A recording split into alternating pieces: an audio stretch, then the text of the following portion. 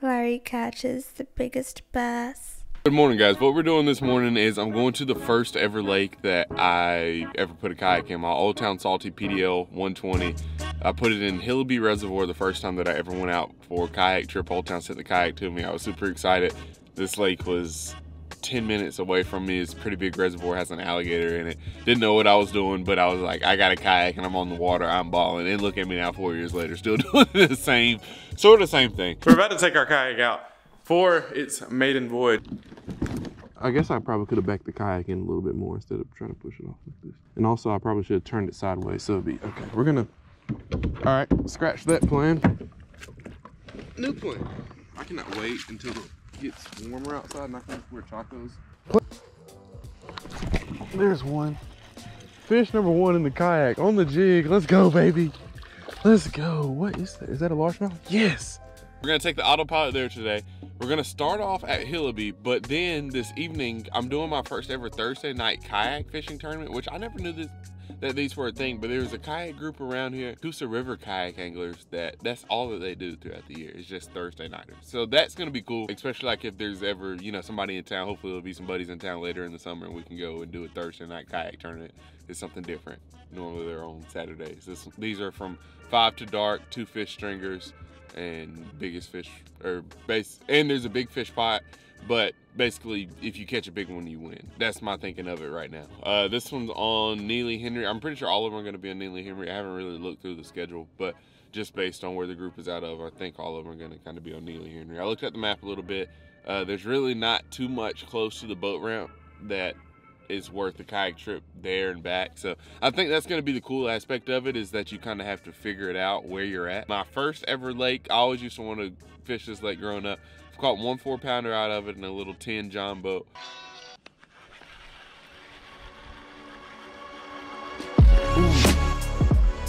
Ooh, that's a good one. I haven't spent a whole bunch of time on it, but that 4-pounder is my biggest fish out of it. I have a little mix of everything today. I'm excited for this because I have top water tied on, 2 spinner rods, a Cullshad, spinnerbait, chatterbait, jig, Texas rig, wacky rig, frog, a Choppo. So we got a lot of different stuff tied on this morning, hopefully to have a pretty good day of fishing. So I say that. Here's my second thing this morning. So I got to be careful how I say this because I don't want to sound ungrateful, but I was getting up out of the bed this morning and it was hard. It was like 5 o'clock. It's 5:36 now, but it was like 5 o'clock. Alarm goes off at like 4:47. You know, I budget a few minutes to just kind of lay there and be like, all right, gotta get going, And it was tough. So I just reached my hand out and I let God pull me up this morning. I promise you, he grabbed my hand and he pulled me up. I didn't feel the sensation of him grabbing it, but it was a lot easier to get up and I wasn't like groggy. But fast forward 3 minutes, I'm standing in the kitchen washing out a coffee cup to put coffee in. And I'm like, man, you know, I would really love to go lay back down. But then I'm thinking, I'm like, okay, if you lay back down, you have an obligation to the Lord first to put you in this position. You're just straight letting him down. I'm not gonna say letting him down, but you know, I have what I've asked for, and this just comes part of it. So I need to do that. I promise I'm getting somewhere. 2 is like your mom and dad. That I've watched my mom and dad both work, you know, 60-hour work weeks for my past, or 60-hour work weeks from the time they wake up to, you know, doing things for me to going to sleep. So I can do that. Why can't I do it? Why can't I do 70 if they're doing 60 and, you know, they're getting older? They're not old, but getting older. 3, I have a son, so I want to be the best example for Leo. I don't want him to be like, oh, daddy got back in the bed this morning. Daddy, why'd you lay back down this morning? So I say all that to say, one, the saying that I've just thought about this, I was like, people always ask me, like, what do I need to do to become a fishing content creator? I want to be paid, or I want to be like this, that, and the third. Like, what do I need to do? What do I need to do? And here's what I always say: consistency is the #1 thing. But I think the better thing to say is, or another way to put it, because sometimes it seems like that doesn't register with people for whatever reason, is your dreams don't work unless you do. Like, that's the most real statement. And say, oh, I want this, that, and the third. But like, if you don't do anything to work towards it, or, you know, maintain the goal, maintain what you have and work towards it, it's not gonna happen for you. When I was in college 4 or 5 years ago, if I could see like just a clip of like now of me, like if I could see like, you know, what all I've been able to do over the past 4 years, not bragging, but like honestly, just, you know, self-reflecting, I'd probably be like, holy moly, like Jesus, Like, thank you, Lord. Like, I've done it. I've made it, which I haven't. But, like, you see what I'm saying?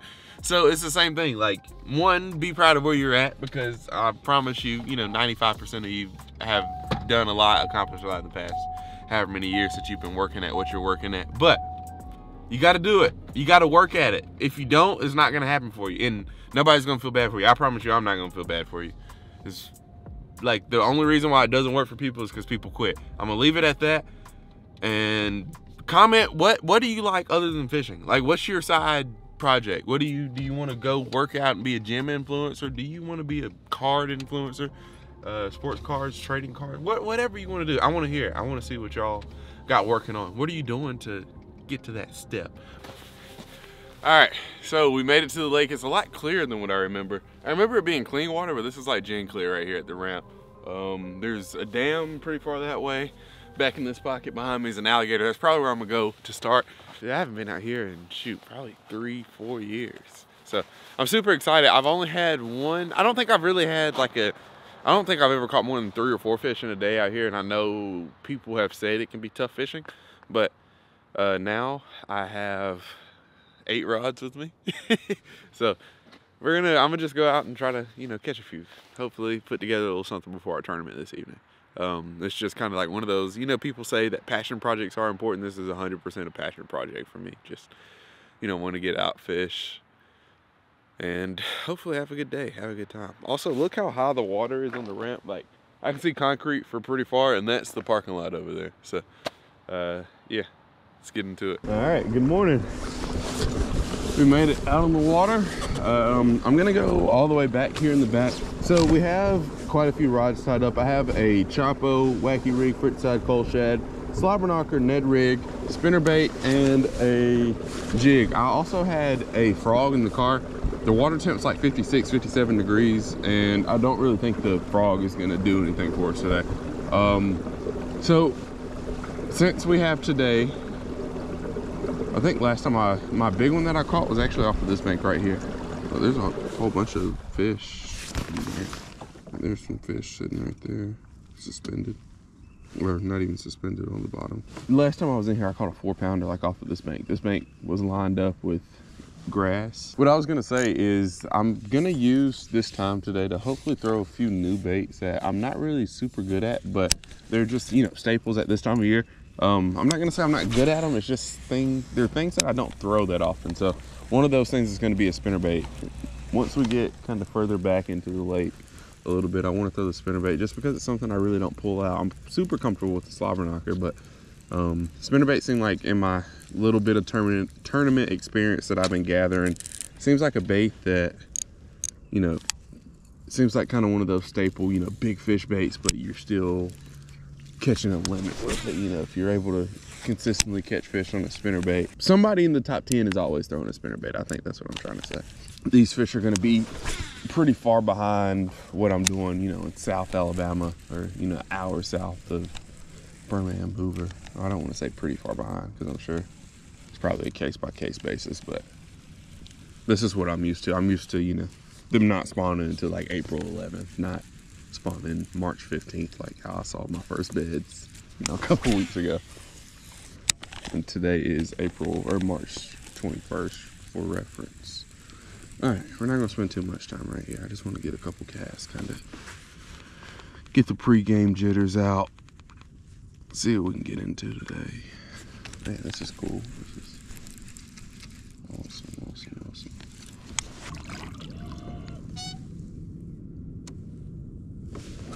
Another thing I should have brought today was the Alabama rig. I didn't even think about that. It was I've just casted at like 2 big schools of fish. Or by big, I mean like 4 or 5 fish in the school. I don't know if they were bass. They could have been anything, but I think that's another lure. I'm not going to say that they 100% would have ate, but it's another good possibility.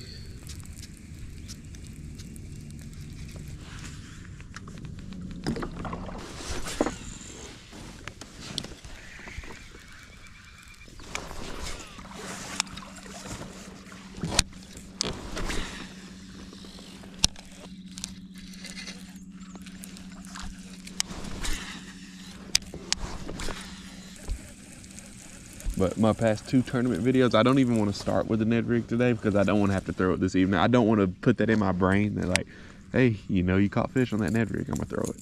It works. I think that lake, the last tournament that I fished at inland, this lake kind of looks, Hillby looks a lot like inland.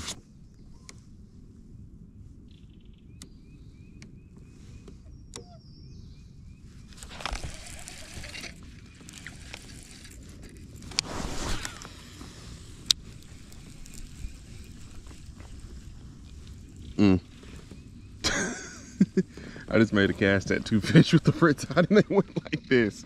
They separated and went straight down. Oh, one just came up and hit. I saw that.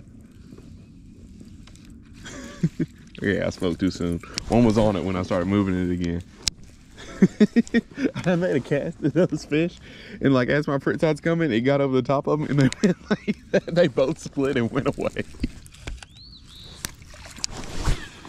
I've had a few fish come up and look at it, just nobody's taking it yet.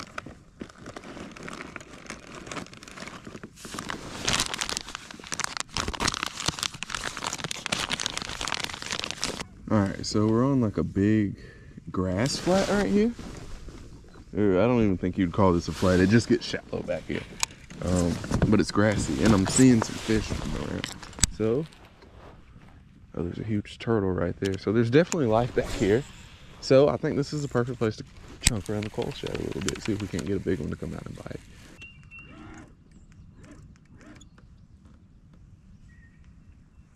Man, I'm gonna have to come back here in a couple weeks. That looks like it's a bed starting to form right there.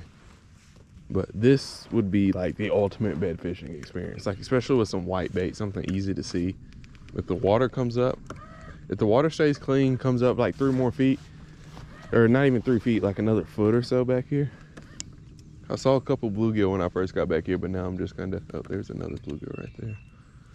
Now I'm just kind of floating around looking to see what I can see. It's just so grassy back here. I guess that grass probably isn't going to go anywhere. The warmer it gets, it'll probably kind of multiply.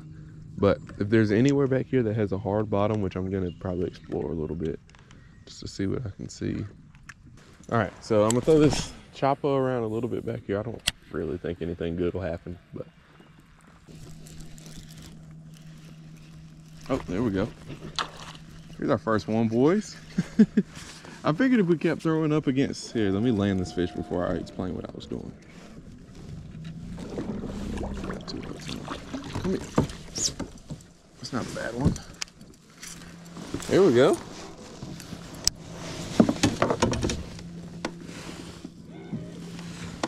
Here's our first Hillby bass of the day.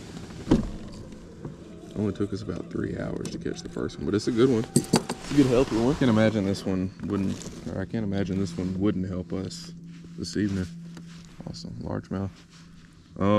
Yeah, so first one on that bluegill Frittside 7. Let's go. I made the switch because 1, I haven't seen any shad. 2, there's like a layer of grass that comes off about 6 feet off the bank. It's 9 feet underneath the grass, so that grass is probably a perfect ambush point for, you know, bass to sit in, how that one was, and then for me to throw, you know, something like this that kind of imitates a bluegill pattern. And then it'll dive down. This probably gets down to that 7-8 foot range. So it's kind of like a perfect setup. I'm throwing it right down the ambush point for the bass, and they're just gonna come out and grab it. So luckily that's what I was thinking was gonna happen, and it actually happened. Now we just gotta find a big one. Oh, there's 2 on there. Those are 2 big ones.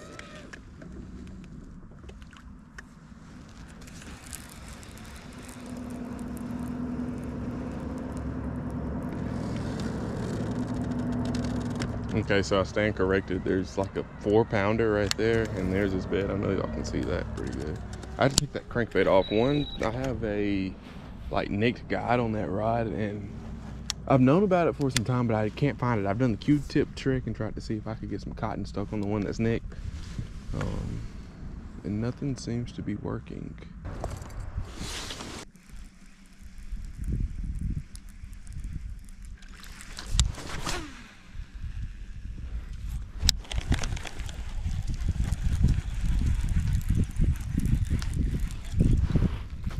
There we we go. There's one of the Slobberknocker. There we go. I was like, we keep casting this thing up shallow. Eventually a good one will hit it. There we go. That's fish number 2 on it. Or fish number 2 of the day. Starting to put a little something together slowly. Gotta straighten that camera up back there. But hey, you got 2 fish. Man, I spooked those 2 big ones that were on bed.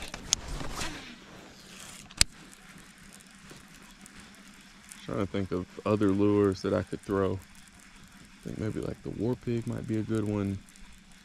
Also, just saw my first snake of the year. If anybody cares, I hate snakes. So saw my first Alabama copper-headed rattle moccasin.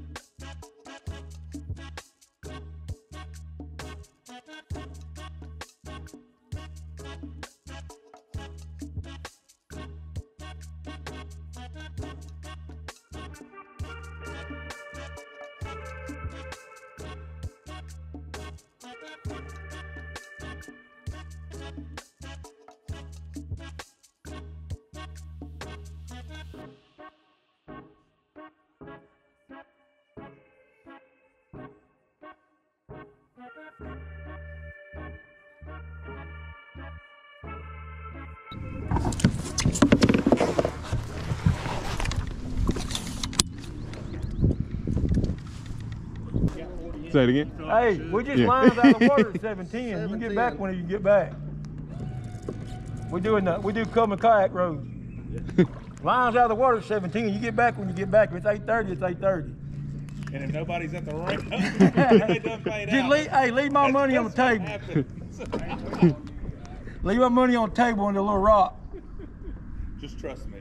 Yeah, I'll tell you how many inches I got. Yeah. You just gotta trust me. All right, guys, kayak tournament number 2 of the year. There's a really good turnout. This is literally on a Thursday evening. We had a little bit of entertainment before we launched this morning. That was fun.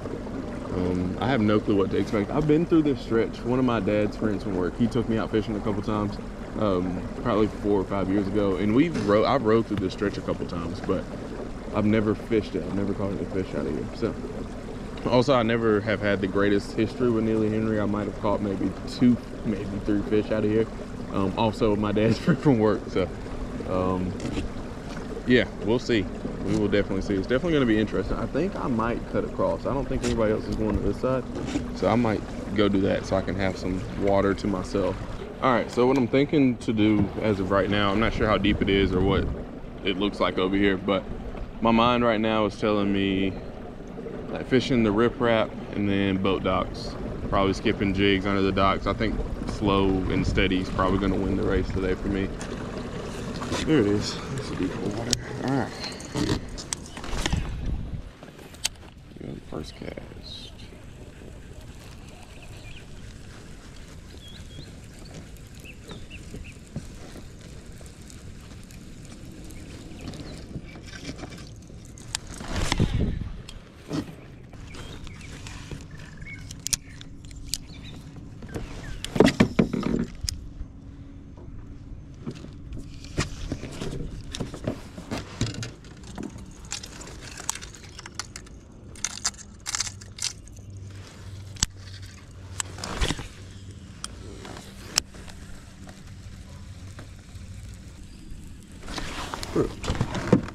What is that? Are those all fish? They're like crappie or bass? If I had to guess, those have got to be crappie. Okay, I think I picked a good pocket.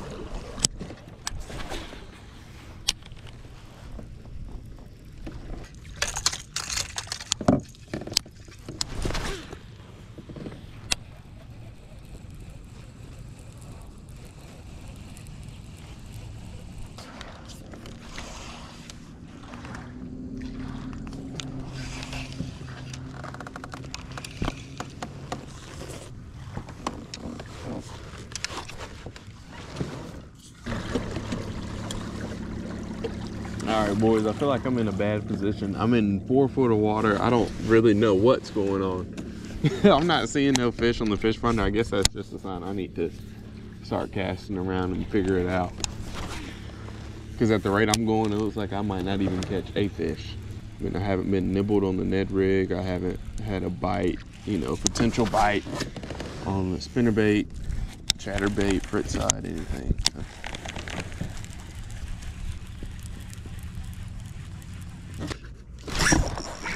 There we go. That could be a good one.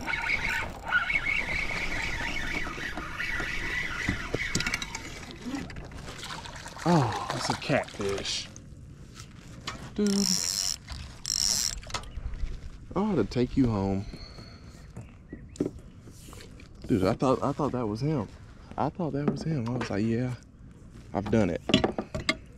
I don't want to even touch him. I don't want to get catfish slime all on my hands.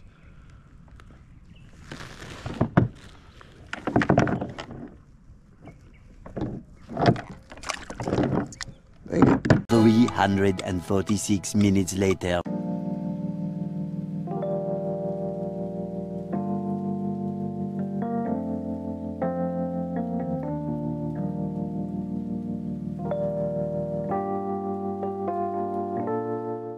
Has shown a lot of character and a lot of different facets in it. Well, I absolutely sucked that up. We caught a catfish, just one catfish, but I mean, it is what it is. We got more coming up. There's a whole bunch of those. Also, I think I found the mother load of crappie, so I really want to do a crappie video. It's just finding the time and then not feeling bad if I go try to catch crappie and I don't catch anything, like feeling like I wasted a day. Yeah, so not the greatest tournament, but happens. It's part of the learning experience. The only way to do it is to learn, or the only way to learn is to do it. So it is what it is. I'm gonna watch this 5-hour Bassmaster Elite Series live about Neely Henry, and I'm not going to sleep until I finish it. And I honestly might just go back tomorrow just to catch a bass. I might catch one bass and just turn around and leave. I hope you guys enjoyed today's video. Don't forget to fish them hard and have a good day. We had a pretty good day today. We started off at Hillaby, explored around a little bit there, didn't think that they were on beds, ended up finding the fish on bed, fished around a little bit, was able to catch a couple, then fast forward a few hours, go to Neely Henry and skunk. Well, we caught a catfish, so that was cool. But like I said, fish them hard, have a good day, see y'all, peace.